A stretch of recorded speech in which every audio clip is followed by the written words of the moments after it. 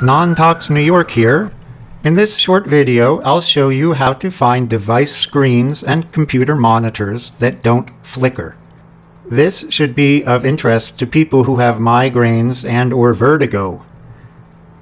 You may already understand that these conditions can be triggered by flickering light. Like me, you may have been told by your neurologist to avoid flickering light. Or maybe you've never made the connection at all, which is an easy mistake because the flickering of device screens may be hard to see. Some screens flicker and some don't, and some of the screens flicker only when you dim them, which many headache sufferers do because of the light sensitivity. So let me show you what I do about this. There's a website called notebookcheck.net. NotebookCheck is a lab where they test computer equipment. Lucky for us, they now do product reviews. First, it was only laptops, but now they're reviewing tablets and smartphones too. They do very serious, in-depth reviews of products, testing them on sophisticated lab equipment. And being a .net, they're not trying to sell you anything, so the reviews are unbiased.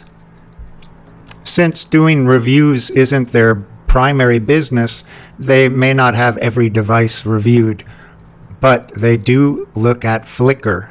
Go to notebookcheck.net to find this great information about the flickering on the device that you're researching.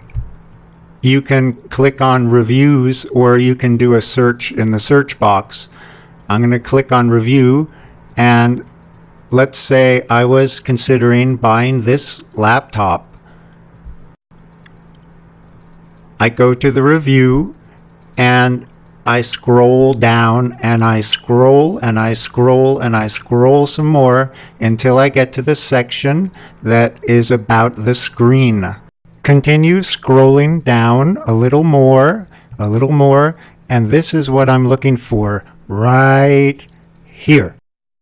As you can see, this laptop uses PWM, or pulse width modulation, to dim.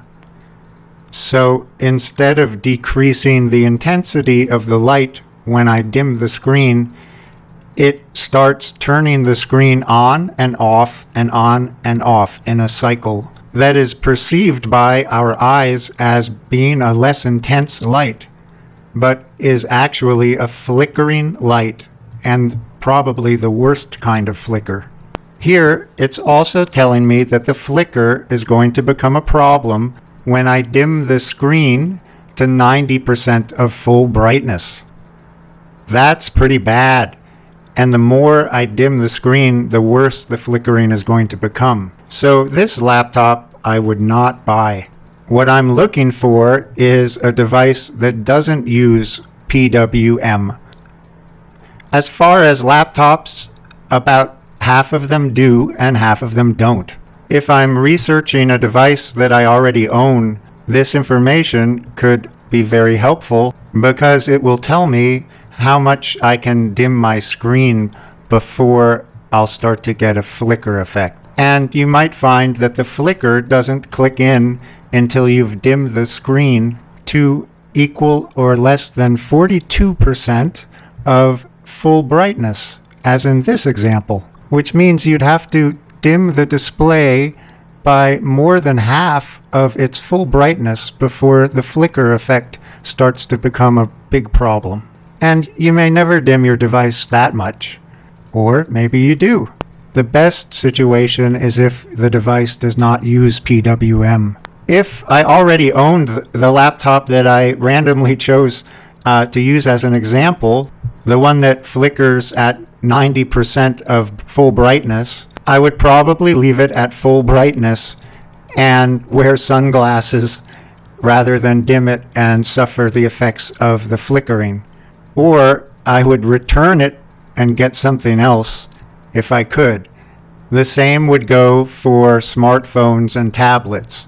But what about computer monitors?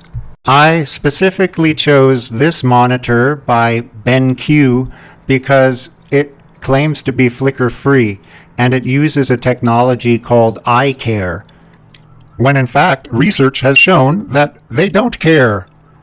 That's a joke. I'm actually really grateful for the eye care technology because this monitor does seem to be easier on my eyes, and it also includes a built-in blue light filter that can be turned on and off. So I like it, and no, I don't work for them. I don't get any click-through revenue, and I'm not even sure how to pronounce the company's name. The eye care is also available from other manufacturers, such as Asus, and I may be pronouncing that wrong also. If you have any experience with monitors from other manufacturers that are supposed to be less flickery, please leave a comment below so we can all learn from your experience. I'd appreciate that. Thanks for watching my video. I hope it was helpful. And for more information about device screens and other artificial lights like LED bulbs, you'll want to see my other videos on that subject. So remember to subscribe so that you can find your way back to Non-Tox New York. And if you click the bell icon, you'll be notified when I upload a new video. Take care.